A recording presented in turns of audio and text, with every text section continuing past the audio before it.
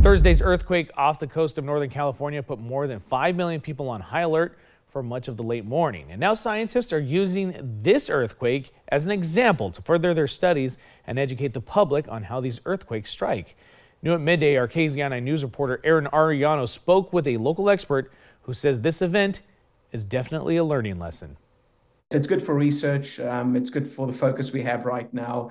And so it does get us excited. 5 million people along the West Coast were under a tsunami warning on Thursday.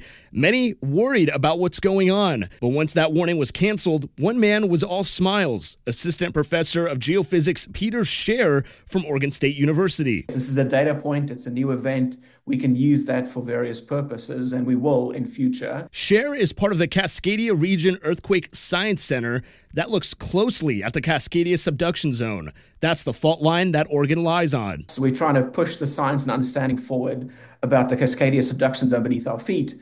And of course, the subduction zone extends all the way down to where this earthquake just occurred. And this earthquake occurred off the coast of Northern California. It was shallow and relatively large, a 7.0 magnitude quake, yet it did not produce a tsunami.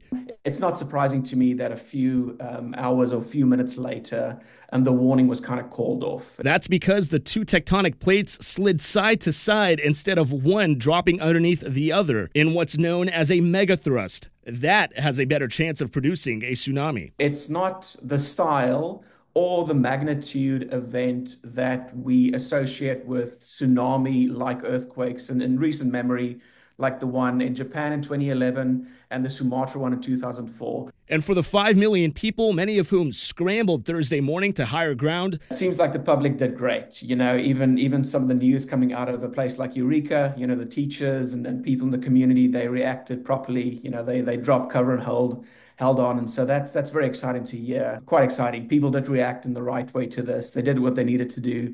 And from all accounts, it doesn't seem like there's too much damage right now, but it's good to keep our eye on things because, as we said earlier, aftershocks will occur. The Oregon Department of Emergency Management says this was a critical reminder to be ready for earthquakes and tsunamis.